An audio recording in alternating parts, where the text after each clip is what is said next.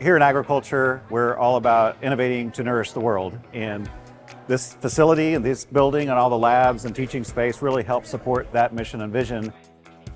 So this space was designed for collaboration. And certainly in our old building, we didn't have the kinds of seating that you see around us here where students could get together and study, or if you have a break between classes, that you could just hang out before your next class. In fact, one of the questions we've really been wondering is where were all these students before we moved into this building, because they weren't in the old ag hall, they went somewhere else, and now they're hanging out here, which is great for us because it creates more of those accidental interactions between faculty and students, between student and student. It's very important, and in the old building we didn't really have a whole lot of space for that. There weren't any of the huddle rooms, and now in this building there's huddle rooms on every single floor, and those are just small rooms with TVs where students can go and study. Last night I was actually here till 1:30 a.m. I had a really big test this morning, and it was just an awesome space to meet with some of my classmates and take advantage of the technology in those rooms. The new space isn't just more conducive to collaboration. The layout and technology upgrades make the entire learning environment more accessible.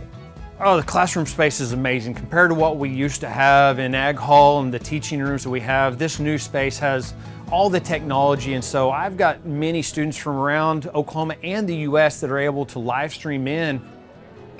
You know, across the space here, this is an example of a classroom. Of course, the other thing that makes this unique is the fact that we can see them and they can see us, so it's very, very different than our old style classrooms. I think they've gotten a little bit used to it. You can see they're ignoring us now. The first few weeks of class, there was always a lot of back and forth there. One of the favorite things about this is the laboratories, how we have so much in one area. So our new soils lab has a freezer, has a cold room, has a growth chamber. A year ago, we have a freezer unit out at the agronomy farm. So my students would have to, leave campus, go to the agronomy farm, set out soils, work there for an hour, come back to class. Now they can come right into the lab, pull the samples out of the freezer, and between classes, get a lot of work done. So the efficiencies, again, what we can do is so much better. And that means I can bring more students in, and more undergraduates have that experience of the laboratory.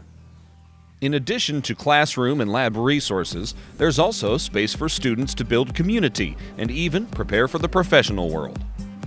The Student Success Center is a pretty special place, and in the old building we called it the fish bowl because of the glass windows, but in here we get to call it the fish tank. But they can take advantage of the computer resources where they can print off their resumes on the special resume paper, but it's also just more than that. It's a place for the Ferguson family to really come together outside of the classroom.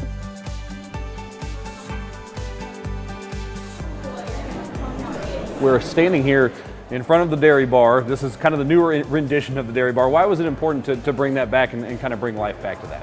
When you talk to our alums, a lot of them really have fond memories of the old dairy bar that existed just down the road from us here. The students got together, they collaborated, they exchanged stories, they played cards and dominoes. And so that's something we're hoping we can carry over to the new building, is that same sense of connection, that same sense of networking, and that ability for people to relate and connect to each other in a more modern environment.